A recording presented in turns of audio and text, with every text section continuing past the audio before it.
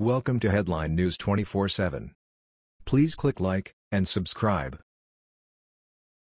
Bill O'Reilly discovers easy way to shut up Stormy and silence lawyer Avenatti for good. Most Americans have many questions about the Stormy Daniels and faithful sidekick lawyer Avenatti show since the whole fiasco hit the media. The media, of course, loves it, can't get enough of the show.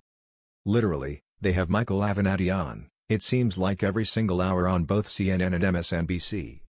It has been one of, if not the low point for the media in the past 2 years.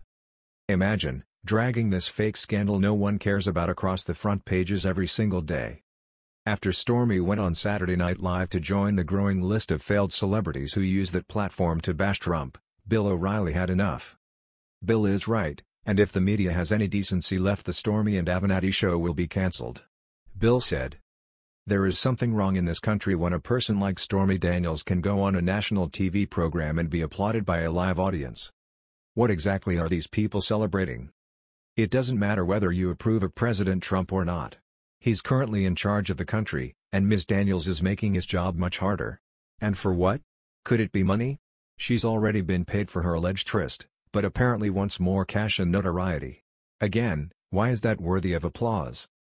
Americans knew about Donald Trump's social resume when the election was held. What we didn't know was the intensity of the media hatred toward the man. That loathing has emboldened people to attack the president on every level. Is this also something to be applauded? Is this a good thing for America?" That was the news. We thought you might be interested in knowing about this. Please click like and subscribe. Thank you.